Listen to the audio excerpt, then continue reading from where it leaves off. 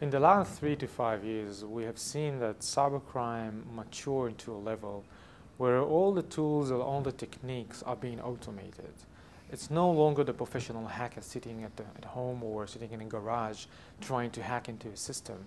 We're looking now in automatic applications that take the job from these professional hackers. So it turns out that almost everyone with some basic IT skills can use these tools, creating the malware automatically, distributing them, collecting the data from the compromised machine, and even sell them. All this process is being automated. It's very similar to like in an organization when you're starting to have one application to do one job in your finance group, and then you have another application in another group. Then at the end of the day, you have automation of all these business process. Believe it or not, in cybercrime today, it's exactly the same. So the training in cybercrime is not just the type of malware they're using, but also the tools and the automation of this entire process. And this explains why we see all the spikes in the amount of malware and the number of compromised websites and the number of botnets and the size of the botnets. It's not because there are more professional hackers over there. It's because the tools they're using, the application they're using, automating it and make it much more simpler than it used to have in the past.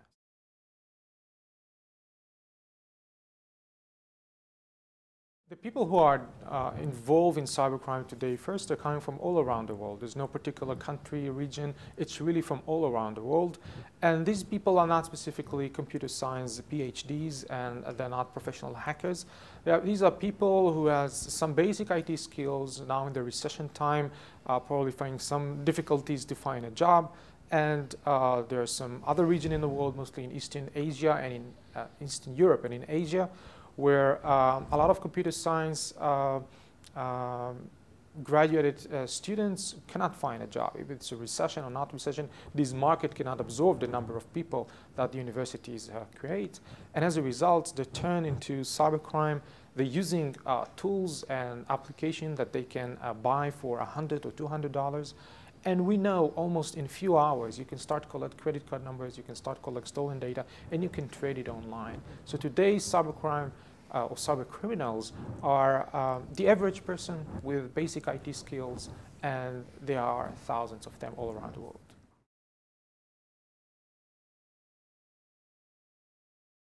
Absolutely organized. We at Finjan researched these type of organization and even managed to have communication with them.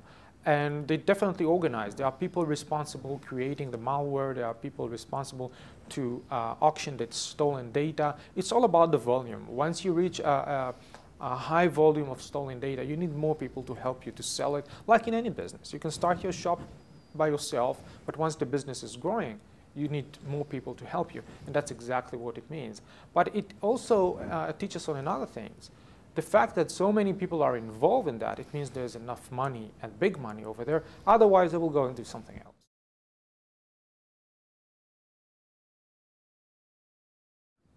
From our research, we managed to see find some figures, but I can tell that we're saying everything. So I'll use, and I'll quote some of law enforcement and some other security vendors, some on their report. If I take all these numbers together, we're definitely looking in hundreds of billions of dollars involved here worldwide. Definitely a major financial problem is cybercrime today.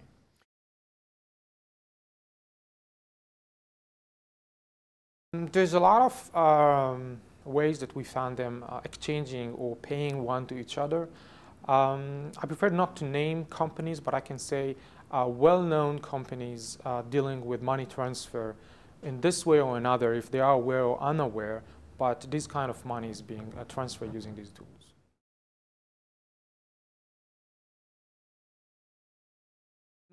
Law enforcement find it very challenging to find the people. It's very easy to find the servers where data is being stored, or where the servers that actually do infecting people's computers and shut that server down. That's relatively easy.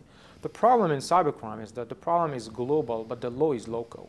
So even if a police or any law enforcement in one country want to go after a person that is running a cybercrime, it's a very, very difficult task, because on the web, the criminal can be in one country, the server that they're using can be in another country, and they can do the crime on a third country. So now just connect all these dots together to find the person, it's a very, very difficult. So we do see reports from law enforcement all around the world that they do find people, but these are very, very few comparing to the number of people involved in this.